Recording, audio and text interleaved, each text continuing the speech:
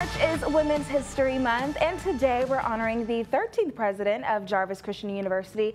Dr. Glenell Lee-Pruitt has worked at the university for 12 years and was unanimously selected by the board to replace Dr. Lester Newman when he retired. Dr. Lee-Pruitt will be the second woman to serve as president and the first woman since the school became a university. Thank you so much for joining us. Thank you. Good to be here. Thank you so much. So now that you are president of JCU, what is your vision as president?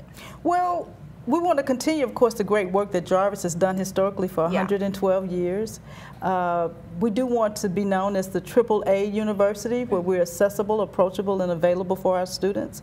We want to continue to serve the students that traditionally have come to Jarvis to ensure that they have a wonderful experience and will be able to leave Jarvis and move forward with their careers and with their lives. What I say about Jarvis, that we always want to be the institution where we accept students the way they are, but they cannot leave the way that they come. And so we're just hoping to expand, of course, academic programs and just make sure that we touch every student and make a difference in their lives. Absolutely. And as a woman in leadership, what can you say to other women during Women's History Month that are breaking boundaries in whatever industry that they're in? I think the first thing you should do is to thine own self be true. Be who you are. Don't feel the need to imitate anyone else. I happen to be a person who believes that God has given us everything we need. And as I often say to young women on the campus of Jarvis Christian University, you are enough.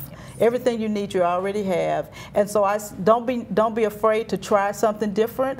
When the opportunity for leadership is given, jump into it and take it.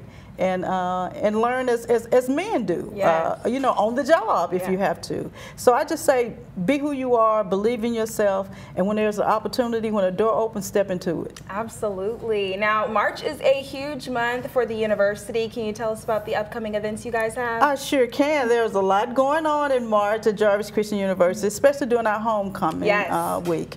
And we're going to start on that Tuesday, which is the 19th, with our Founders Convocation, Reverend Danny Cartwright, who is a member of the Board of Trustees, but also a pastor in the Disciples of Christ denomination. She's going to be our convocation speaker. On that Thursday, March 21st, I will be invested as the 13th president of Jarvis Christian University. That'll be at 10 o'clock. We're very excited about that, especially excited because the first woman president, Dr. Sabetha Jenkins, will be there to be a part of the ceremony. Awesome. So we're very excited about that. Then on Friday, we have our gala. Our gala is one that supports our students with scholarships. Awesome. And we're very excited about that because we also recognize community and alums and some of their contributions.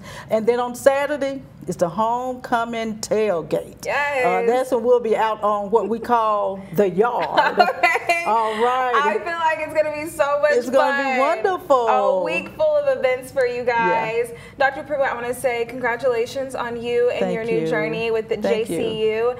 And we're going to go ahead and send things over to Savannah Hale for a look at that Friday forecast.